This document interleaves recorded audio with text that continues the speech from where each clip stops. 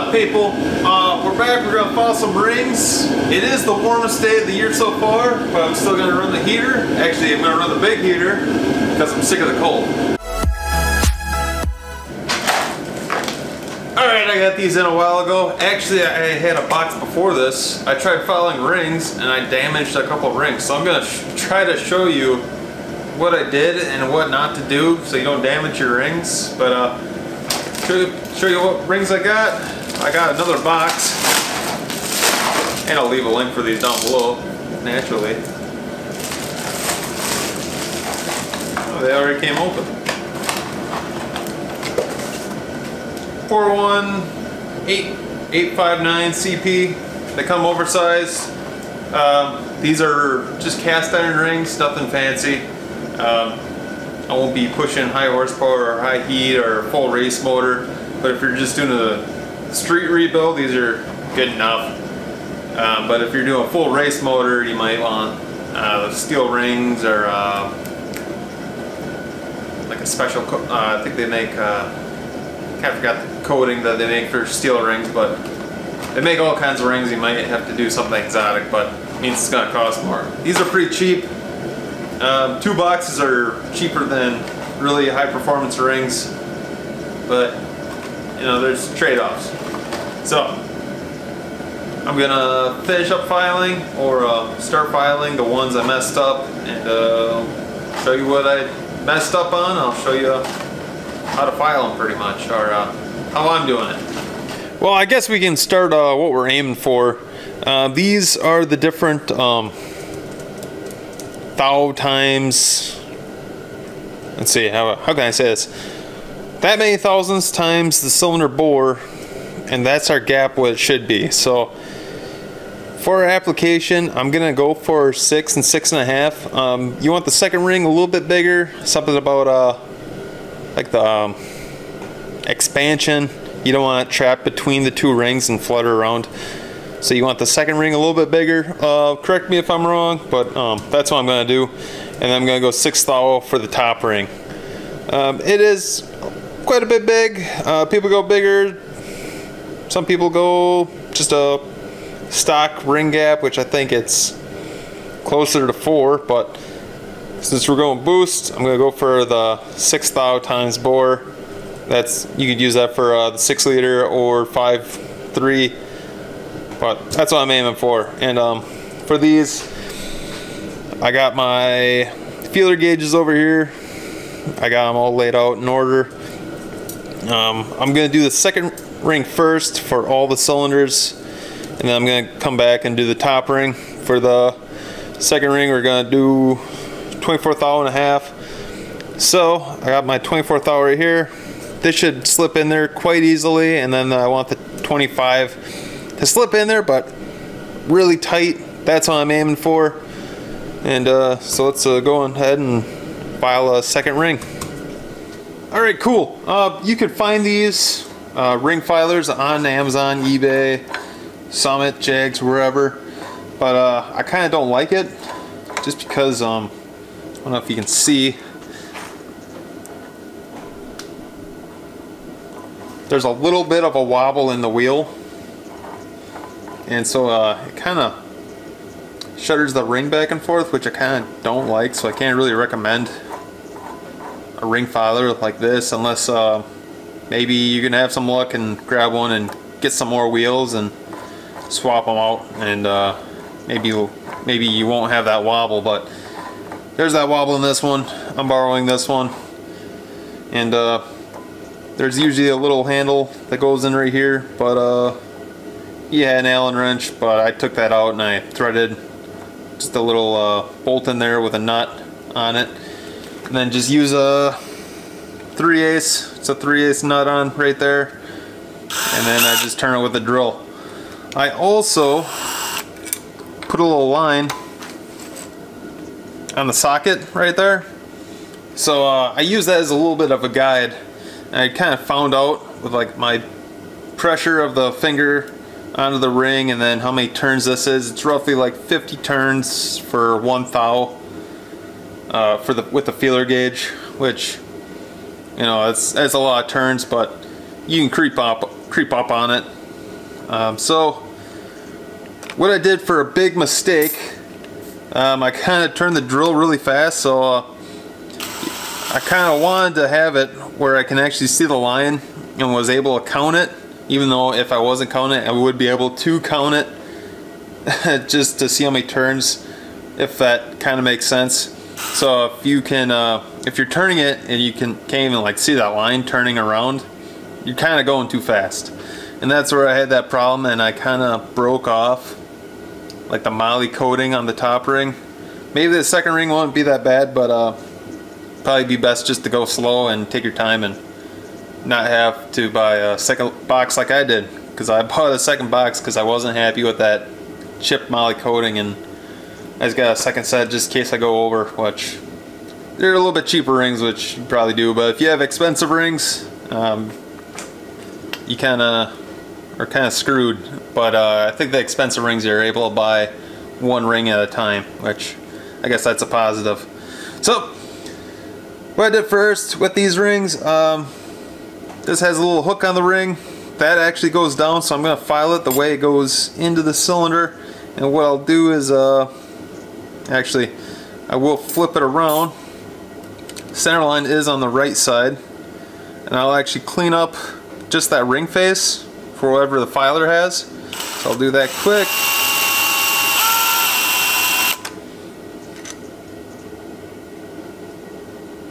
That's only half cleaned up. I think I'll leave it at that. I don't know if you'll be able to see that.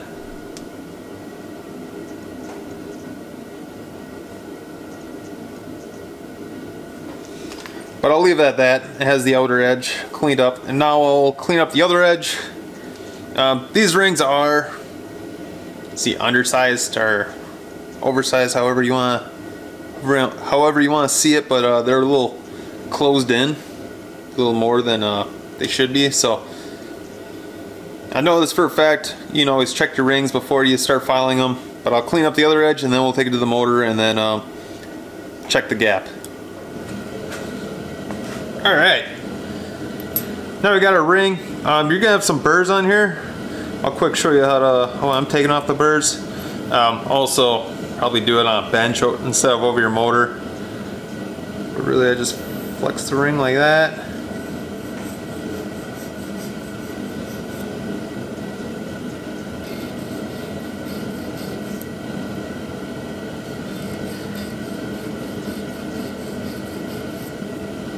I'm also using a little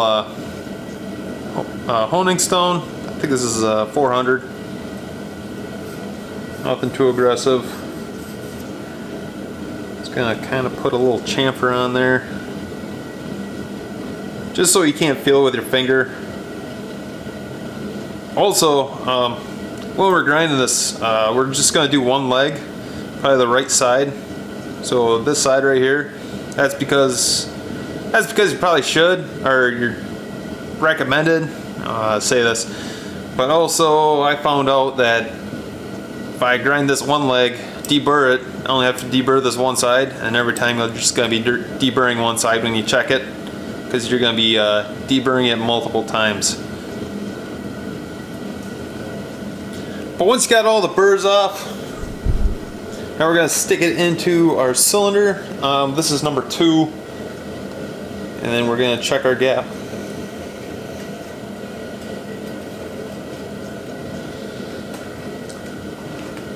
Push it down. You've probably seen this 1,000 times. I'm going to take a piston, but I have a ring to stop it. So I got the old second ring on there. Push it down. Now we'll grab one of our feeler gauges. We'll start with number 16. That one goes in there, no problem. We'll try 19. That one goes in there. We'll just shoot up to 25. That one does not go in there.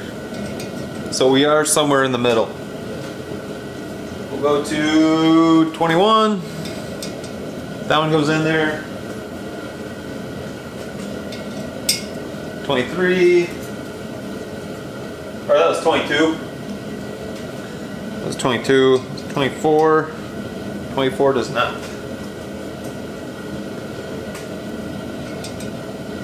So 23. We're right at 23. We just gotta go a pinch more.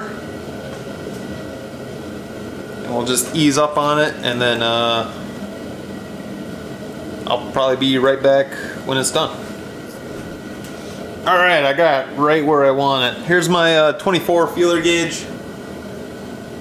You can see that.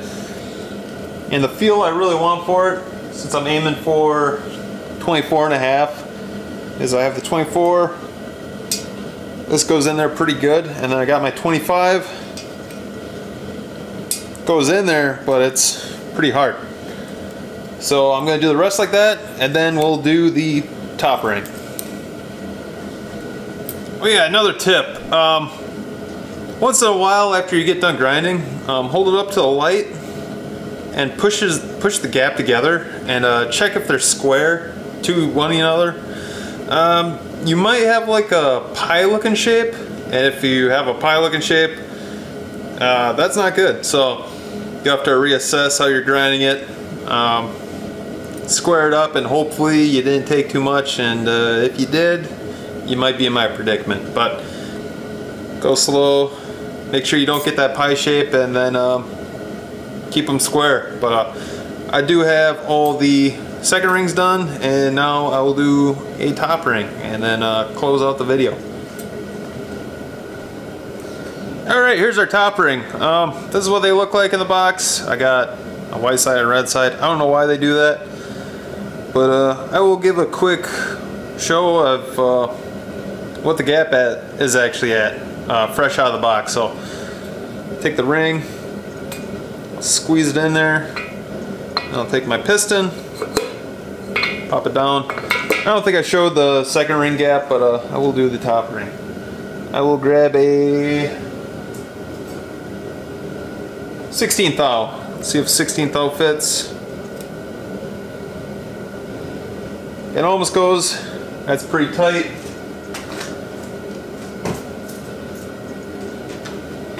$15. That's pretty tight. Goes in the top, but not all the way down.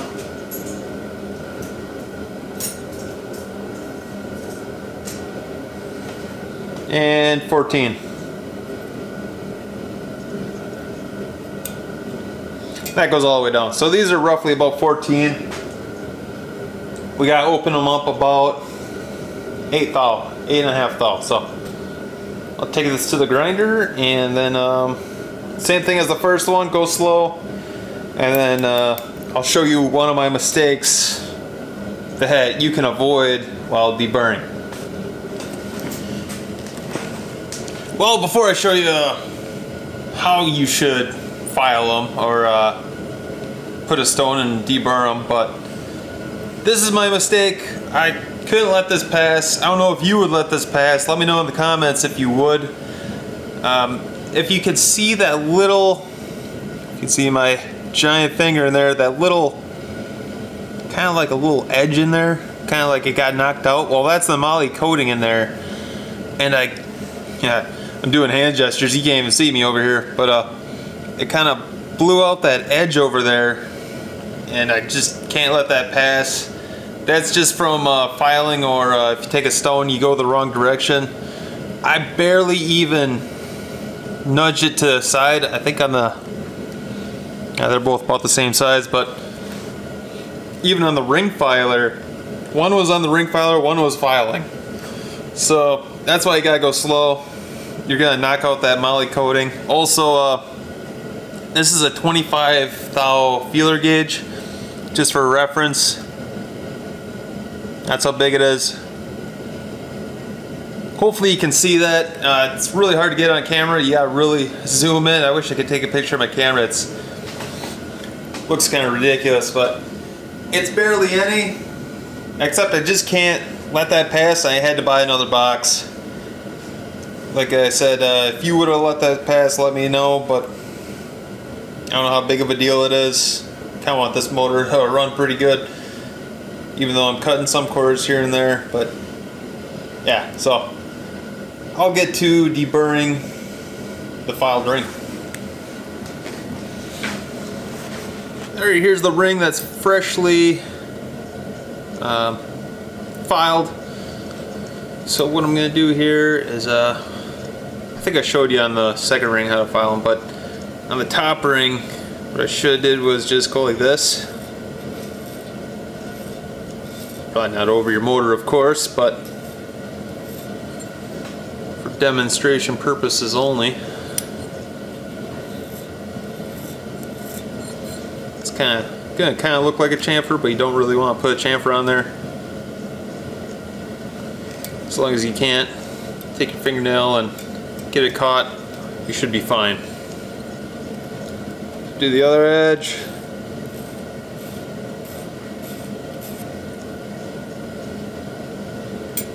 Then the other edges are just like the second ring, but I'll do the rest of those and then we'll wrap it up. There we go. I got all the rings done. I got them in these bags right here and I got them labeled. You could leave them in the cylinders. That's what my buddy told me, but I like bagging them more. So we'll get to these when we start putting the rotating assembly in, but that'll be after we paint the block. Quick cleanup, get all the oil passages cleared out. So right when we paint the block, the rotating assembly is ready to go in.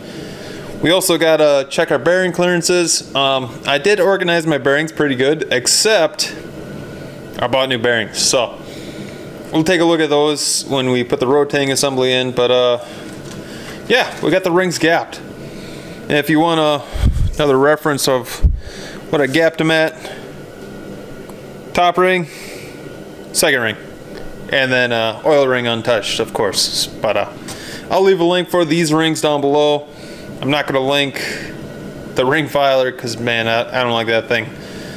But yeah, so I'll see you in the next video, and have a good one.